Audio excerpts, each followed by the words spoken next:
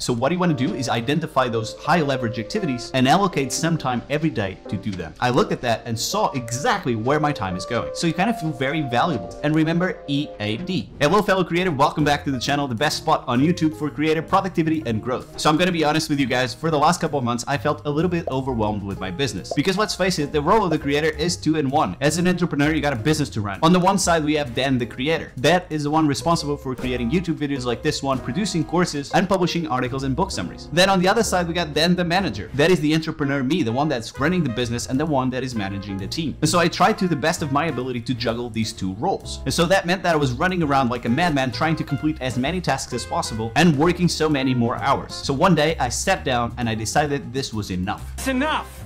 This was not the reason that I started my business. Yes, I want to get things done, but at the same time, I also want to have fun. Because the reality is, even though I was doing more things, I wasn't focused on the future, on the long-term results. I was only focused on my present work. I wasn't doing anything meaningful for the long-term results. And in this period of overwhelm, I read an article on redreads.com that completely changed the way that I approach prioritization and the tasks that I am doing. So in this video, I'm going to talk about the life-changing magic of the 10,000 per hour work. So let's start by looking at the 10K framework. Alright, so the idea here is that all the tasks that you do fit into one quadrant of a matrix. And in the axis, you have skill and leverage. So on the bottom left falls the $10 per hour work. And this is work that requires low skill and has low leverage. And this type of work is all about the instant reward. The dopamine rush that you get when you finish a task and you're just happy. And because it requires low skill, it's basically work that anyone can do. And because it's low leverage, that means you're not producing anything meaningful for the long-term results. So in reality, this isn't work that is gonna move the needle. Yes, you're doing a lot of things, but it's kind of pretending just to be busy. Now, personally, I get this feeling, this $10 per hour work, every time that I have to check my business email and reply to things that I know are not gonna lead anywhere. And a nice litmus test for this type of work, something that I found in the article as well, is could I do this hungover? And I kind of like that rule, because if it's something that you could do hungover, you really don't need a lot of energy, you really don't need a lot of skill. All right, so that's the $10 per hour work. Then we have 100 per hour work. Here, the tasks don't require a lot of skill, but they are high leverage. And what that means is you're basically investing your time on not so relevant tasks in the large scheme of things. It's leverage of the wrong skill. Yes, of course, this is optimization, but it's optimization of the wrong things. You should only do the work on the things that you and you alone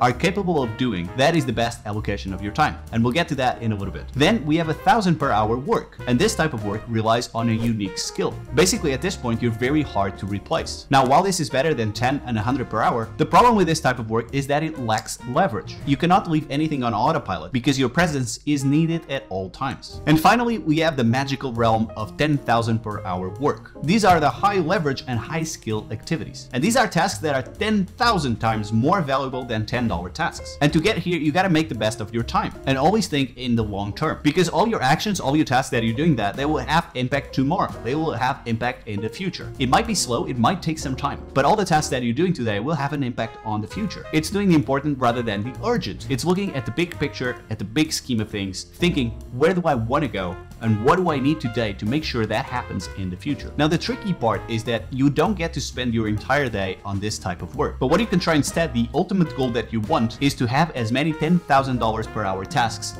that you can. That said, this isn't called 10K work because it pays you 10K per hour. The real purpose of this framework is the mindset, that the real valuable work is the one that gives you more time in the future, that liberates you and that gives you leverage. It's a deliberate investment of time, money, and resources for a better outcome down the line. So what you want to do is identify those high leverage activities and allocate some time every day to do them. All right, so let's put this in practice. And step 1 is to define your 10K work. So I did this exercise again when I was overwhelmed. And the first thing that I did was make a list of all my recurring tasks. So for example, let's take one of my projects, my blog. So I have to write articles, write book summaries, and then I have a newsletter, and then I gotta make sure that the list is also managed. Then I have another project, this YouTube channel. And for me, that meant time for scripting, for recording, for editing, and then later publishing all the videos. Then I also produce courses and masterclasses, and from time to time run live masterclasses. Then I also had the managing side of things. So making sure that my team was operating efficiently, doing all the payments and the accounting side of things, and setting up all the systems for the business. And it's important important that you spend some amount of time here. Take a week, take 2 weeks if necessary, and as your days go by, just simply write down all the tasks that you are completing. And you'll be surprised by the end of the week how many different things you have to do. And once you have that master list of all your tasks, now it's a matter of defining what type of work each task is. So next to each of your tasks, simply write the dollar amount that you think that task is worth. So here's my list that I wrote back then, and I'll just give you some examples. So $10 per hour work, reading and replying to emails that I know are not gonna lead anywhere, publishing articles and book summaries on the blog, not writing them, just publishing them on WordPress. Then for example, for $100, I wrote down editing my videos and scheduling my one productivity newsletter. Then 1,000, writing my newsletters and having calls with my team. And finally, 10K work, working on systems that are gonna improve my business in the future. So basically workflows, strategy and direction for the business, and becoming a better speaker so that I can deliver better videos and better courses. So that's how I define some of my tasks. So you can do the same exercise, just do a master list of all your tasks and match them to the corresponding dollar value that you think each task has. After that, it's time to move to step 2, where is your time going? So after I defined my tasks and I knew that I wanted to spend the majority of my time on 10K work, then it was a matter of analyzing 1 week and see where I was actually spending my time. And to do this, what I did was very simple. I time tracked my time. So every 30 minutes, I would write down exactly what I was doing at that point. So I'll just write the name of the task, and then I would also add some kind of context so that I could remember later why I was doing that task. And then at the end of that week, on a Friday, I looked at that and saw exactly where my time is going. And obviously it wasn't a revelation at this point, but I wasn't spending the majority of my time where I wanted on the 10K work. Now don't get me wrong, I did do some 10K work. For example, on that week, I worked on multiple playbooks that were gonna help my team learn a lot faster and perform a lot better. But I was also doing a lot of tasks on the other side of the spectrum, on the $10 per hour work. So I knew I needed to make some changes if I wanted to make 10K work a habit. In the beginning, it was very hard to change because as a business owner, as a creator, you're always trying to fix up things. And you get very excited because you know those things and they're very easy to fix. So you kind of feel very valuable. Yes, I'll just edit this video. I'll just reply to this email. I'll just publish this one blog post. So the way that I solved this reorganization, this reprioritization was through time blocking and batching. So the main blocks of my day, those times in the day that I have the most energy, I reserve those for 10K work. Now, in the beginning, this was just one block per day. All I wanted to do in the beginning was to spend at least 1 hour per day doing 10K work. That's it, just 1 hour per day. So that was the most important block of my day. And then I would try to schedule other things around that one block. So that's how I started. Then what I did was power up this habit by doing theme things. So for example, recording videos is a high leverage activity because I can record the video once and then it will be watched forever. So I turned Tuesdays into my YouTube days. So every time that a Tuesday arrived, I knew it was time to record some YouTube videos. And so what I did was try to record 3 videos because that's the amount of videos that I publish per week every single Tuesday. And because I did that, that freed up the rest of the week to focus on other projects, on other areas. Like I said before, it's about liberation, that you're not stressed that you have to produce videos for tomorrow. So Tuesday I record and then Wednesday I don't worry about it because I send all of this to my editor and now I have time to focus on 10K work like planning and strategy for my business. You can also train your brain to always think long term. So when you're about to do something, when you have a task coming up, ask yourself, is this going to contribute to my ultimate goal? Is this going to bring me leverage? Is this something someone else can do or only I can do it? And when you ask these questions, when you look at tasks from that perspective, you're ready to step forward to scale. And now we're going to talk about the EAD principle, to eliminate, automate, and delegate. Again, you're trying to free your time from $10 work, focus on 10K work. And so what I kept thinking in this time was, how can I free myself from low work? How can I stay focused in 10K work almost all the time? And so I realized that some of the tasks I could eliminate. So let's talk about those. No matter what, there are always some tasks that are doing nothing for your business and not contributing to any ultimate goal. So one of the things that I did was I stopped replying to emails that I knew were not going anywhere. Now that might not sound like a lot, but now that I have a principle, now that I have a rule, I don't reply to this kind of email. I don't need to worry about it anymore. So that's one of the tasks that I eliminated. Look at your master list. What are the things that you can eliminate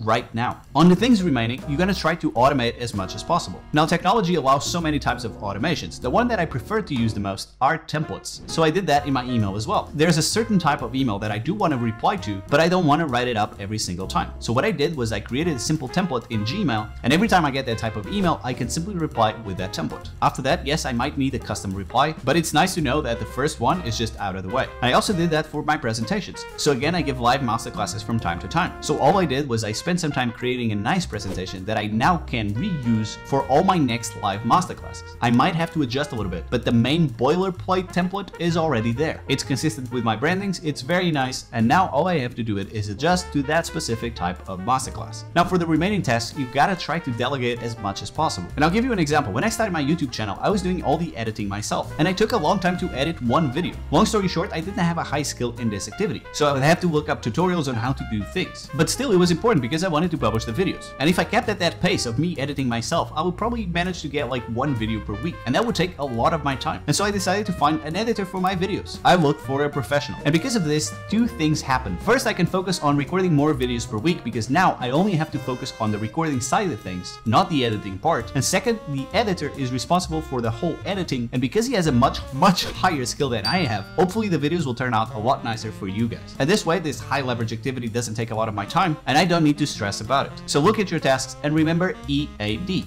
Eliminate, automate, and then delegate. And that's the story of how I stopped being stuck working on low leverage activities and instead invested my time on 10K work. And because of that, I get things done while also having more fun, and I manage my time a lot better. If you want to discover my top 9 tips about time management, all you have to do is click here to watch how I manage my time as a creator. In that video, I give you my top 9 time management tips. I talk about 3 principles, 3 tactics, and 3 tools that I use to manage my time a lot better as a creator. So click here to go watch that video. Thank you so much for watching. I'll see you on the next video. Bye bye.